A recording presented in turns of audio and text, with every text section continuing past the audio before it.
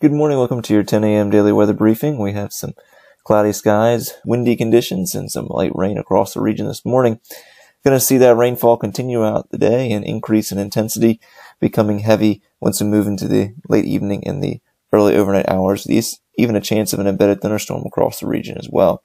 We'll see those winds gusting today up as high as 40 to 50 miles an hour during the late afternoon and evening hours, and we'll see the winds start to die down once we move into the overnight hours as the boundary moves north of our region. All this is thanks to Hurricane Ian that's going to be making landfall well south of the region in northern South Carolina, and a stronger high pressure off to our north giving us these stronger winds. We'll continue to see those unsettled conditions through today, and then some better weather once we move into Saturday afternoon as it appears now. Looking at our upper level winds from this morning are sounding. Freezing level at 12,000 feet. Winds out the northeast and strong in the low levels around 35 knots at 1,000, 3,000 feet. Then see our winds switch out of the easterly component and around 10 to 20 knots and almost near calm at 12,000 feet. Then seeing our winds increase once again out of the southwest at 31 knots at 25,000 feet this morning.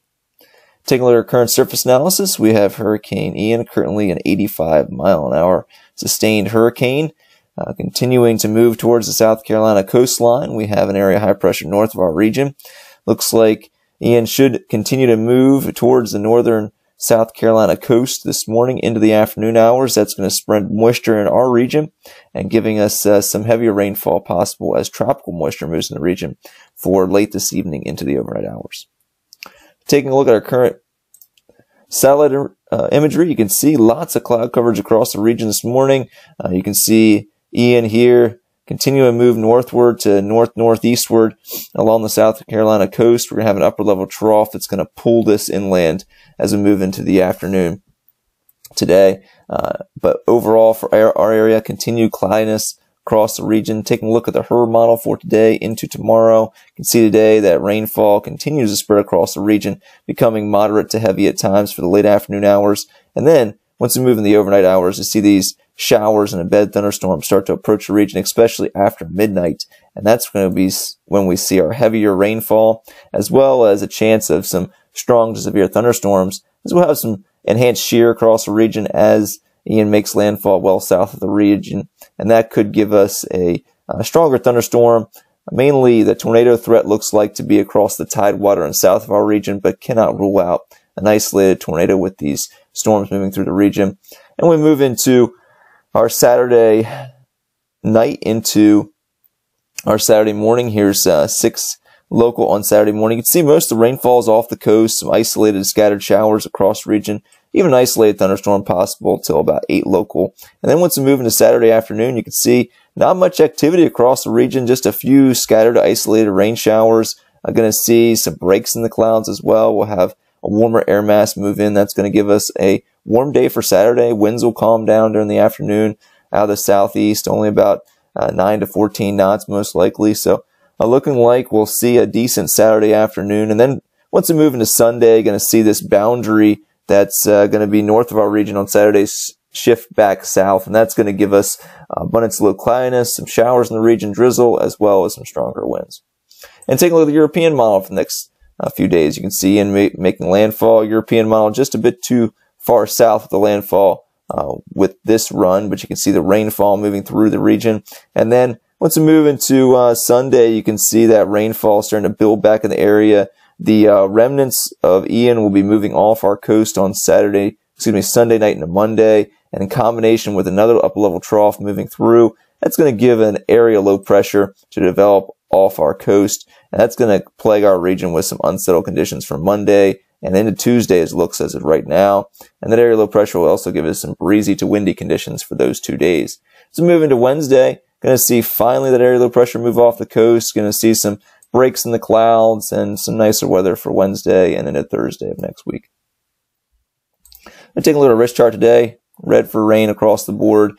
We'll see our lightning chances increase around midnight to 40%, and then they'll continue through the morning hours and decreasing after 6 local on Saturday morning only to 20%. We'll see our winds above 25 knots throughout the remainder of the day today. seeing the strongest winds looks like for later on this afternoon into the evening hours, gusting up to 40 knots. So could see winds anywhere from about 40 to 45, even possibly up to 50 miles an hour with our gusts during that time period. Looks like the strongest winds out the northeast. Moving into the overnight hours, going to see southeasterly winds take over as that boundary moves north of our region, and that's going to provide us with some lighter winds below wind advisory criteria as it appears now. We'll see some chances of heavier rainfall overnight, mainly in the areas that typically see some ponding of water with the heavier rainfall. We are fairly dry across the region, so not looking like a good chance of seeing any abnormal flooding with heavy rain, but more just a typical ponding on roadways with the heavier rainfall coming down with that tropical moisture.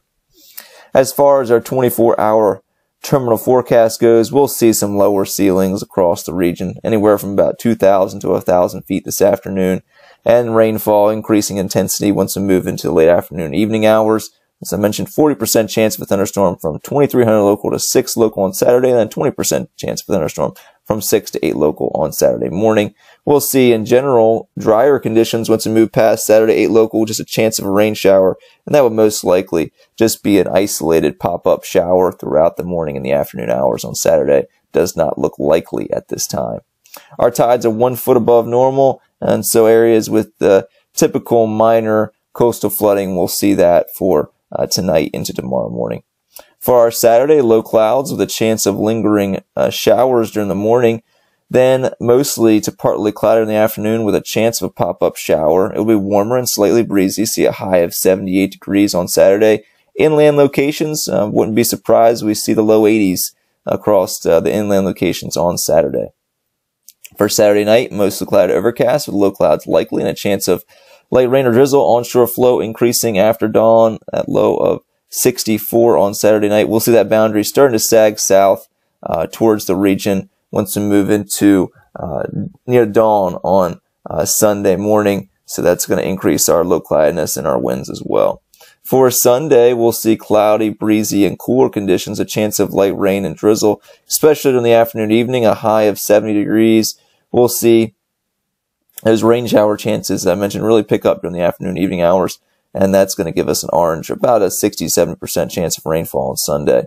And we'll see winds picking up once again on Sunday afternoon, most likely over wind advisory criteria, and we'll see our ceilings once again possibly around 500 feet. So taking a look at the next 7 days, we'll see 67 degrees today, 78 tomorrow, 70 on Sunday, then a cool stretch with temperatures only in the mid to lower 60s on Monday and Tuesday. Windy conditions as well with rain across the area, so some dreary days for the beginning of next week. And then once we move into Wednesday and Thursday, we'll see some drier conditions, much nicer weather, anywhere from partly to mostly cloudy skies, with more sunshine on Thursday than Wednesday. Temperatures rising into the mid-70s by Thursday. So taking a quick look at Ian this morning and the satellite imagery, you can see the system continues to move north to northeastward along the South Carolina coast. Looks like this system should move towards Myrtle Beach for this afternoon as it appears now. Still hasn't quite making that turn to the northwest as is expected this morning. So could be seeing a landfall in general near Myrtle Beach, possibly up to the border of South Carolina, as the system is having a difficult time making that turn to the northwest.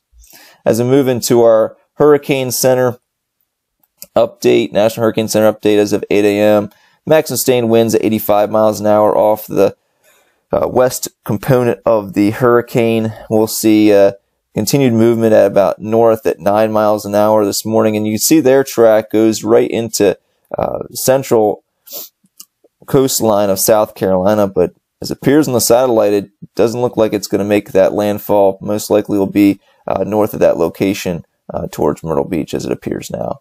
And taking a look at the latest hurricane model tracks, you can see that towards the northern coast of South Carolina. And then we'll see this system weaken quickly in the next day or two. And then, as I mentioned, possibly become another just mid-latitude low off our coast for Monday and Tuesday, giving us some windy and dreary conditions.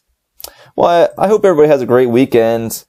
and enjoying that possible warmer weather for Saturday afternoon. We'll be back on Monday at 8:15 at 10 a.m.